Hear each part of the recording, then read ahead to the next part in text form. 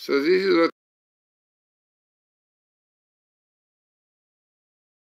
we see in the table. The first thing we see in black here, no solution, אין פתרון.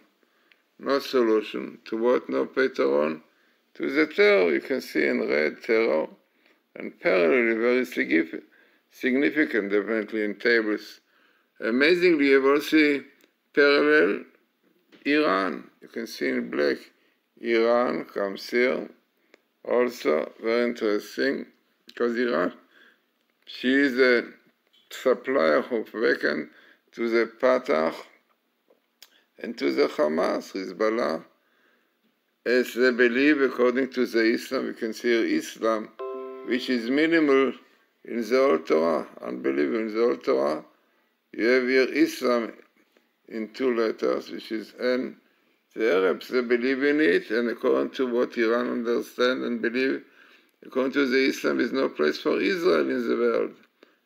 They have to wipe it out. This was they are now doing the bomb and 100,000 missiles against Israel, because according to the belief, Israel is Satan, they have to be wiped out from the world, because they disturb their Messiah to come. Unbelievable. So this is exactly what is here.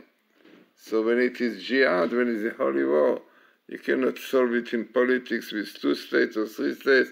They will never be satisfied unless Israel will be wiped out or checked away to Europe back, as they said.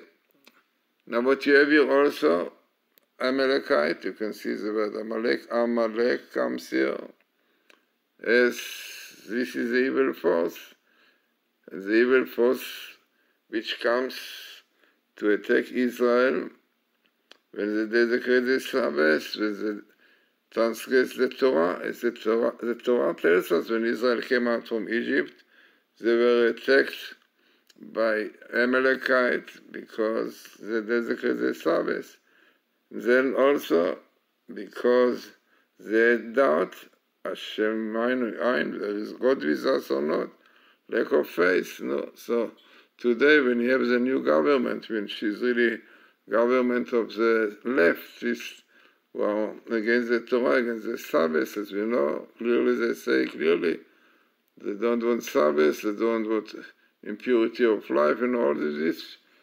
So no doubt that the Amalekites are far away for leaving Israel. So interesting. So what more we have here, which is the most important, is the Messiah. Now, where Messiah, the Messiah will come. When Jews will repent, they will keep the Torah. You can see the Torah. Torah is like fire. And only then Messiah will come. Only when Jews will repent, will do tshuva, will keep the Torah.